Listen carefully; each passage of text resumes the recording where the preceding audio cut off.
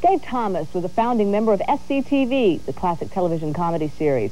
Now he is branching out into reality TV, which is, of course, the current rage, and bringing his sense of humor along for the ride. Give us a break, all right?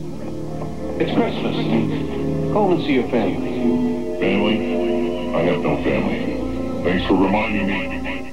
In Public Enemy #2, Dave Thomas takes aim at America's fascination with reality-based crime programs. The show is actually a satire in which Thomas plays two roles.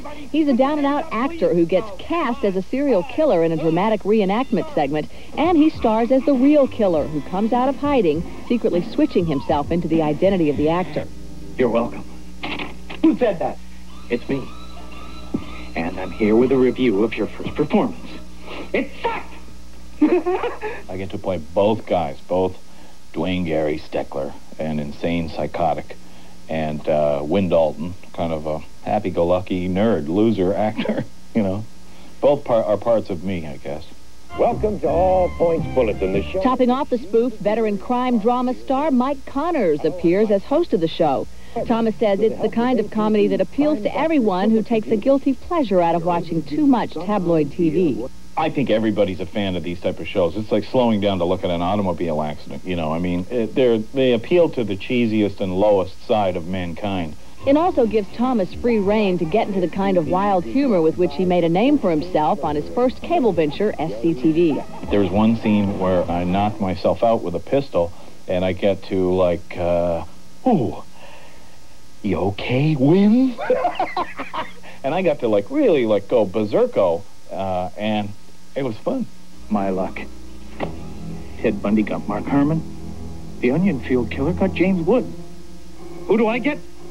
The King of Dinner Theater! Public Enemy #2 premieres Sunday on Showtime and can be seen at various times during the rest of the month. There's another Dave Thomas on television all the time, and even though his name isn't familiar, Dave doesn't beef about it. He's built one of the most successful restaurant chains around, and now he's cooking up the story on how he did it. Wendy's old-fashioned hamburgers. Come on in. Hi. Howdy, dude. Huh? Dave Thomas, the founder of and spokesman for Wendy's, moves from the kitchen to the typewriter with the publication of his autobiography, Dave's Way. In the book, Thomas shares his incredible life story from his humble beginnings to the billion-dollar business he built from scratch. The big thing is to really people know that if they work hard and they have objectives and goals, you can almost do anything you want to do. Dave also offers tips for everything from starting your own business to making a good ad. And Thomas seems to know the right ingredients for successful advertising. Wendy's beefed up sales in 1984 with the memorable commercial. Where's the beef? And continues to come up with new ways to sell their old-fashioned hamburgers.